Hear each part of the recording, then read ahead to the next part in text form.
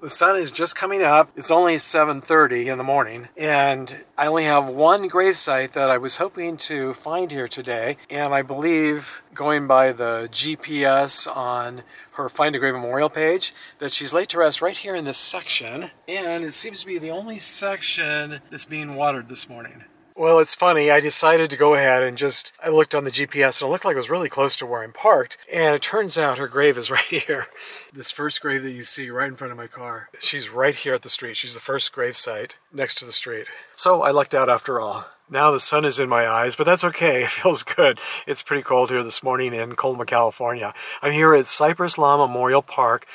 This is a large cemetery, and it's on both sides of the street. This cypress lawn is on the west side of the street. And Izora Rhodes-Armstead is buried right here, about halfway up the hill in the center of the cemetery. And the GPS was accurate and brought me right here to her gravesite. Very easy to find. If her name doesn't sound that familiar to you, I'm sure her famous song will. It's Raining Men, that iconic gay anthem, but you don't even have to be gay to love it. I know lots of people who love it and have absolutely no idea that it's something of a gay anthem within the gay community. It's just a really fun song and super mega hit. The song was written by a gay man, Paul Jabara, and Paul Schaefer. And until coming here today, I didn't even know that they had written the song. For the two women who sang it, they were known as Two Tons of Fun. Singer Marsha Wash was the other half of the singing duo, and now that I think about it, they started out as backup singers for disco icon Sylvester. Then they were known as Two Tons of Fun. And then I believe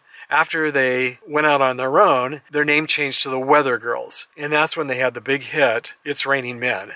And that was back in 1982, just kind of at the end of the disco era. I mean, the 1970s, when I think of disco, I think of the 1970s and early 1980s. So let's walk over and get a closer look at her headstone, and hopefully my tennis shoes won't get completely soaked in the wet grass here. Izora was born on July 6, 1942 in Galveston, Texas, and died from heart failure up here in nearby San Leandro, California on September 16, 2004. And sadly, she was only 62 years old. Her singing partner, Martha Wash, is still alive and is 69 years old. Together, they released 5 albums, but It's Raining Men was their biggest hit. It was the #1 dance hit here in the US, and it was also a top 10 hit in many other countries around the world.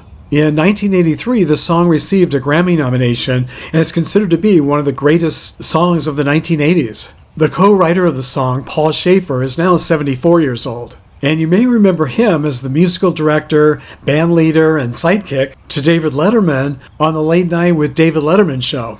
The song's co-writer, Paul Jabara, died from AIDS on September 29, 1992, in Los Angeles at the age of 44. He was born in Brooklyn, New York, and is now buried at Brooklyn, New York at Greenwood Cemetery. One of the reasons I love visiting gravesites is that I always learn something new. If I hadn't have visited Izora's gravesite, I don't think I would have ever learned about the gay history tied to this classic song, or even her connection to gay icon Sylvester. This week I want to give a shout out and a very big thank you to subscriber Nancy Elward. Thank you, Nancy, once again for your very kind and generous donation to this channel using YouTube Super Thanks. It's very appreciated. So if you enjoyed this video, I hope you give it a thumbs up. And thank you to all of you who have taken the time to subscribe. And until our next trip to the cemetery together, thanks for sharing the memories, everybody.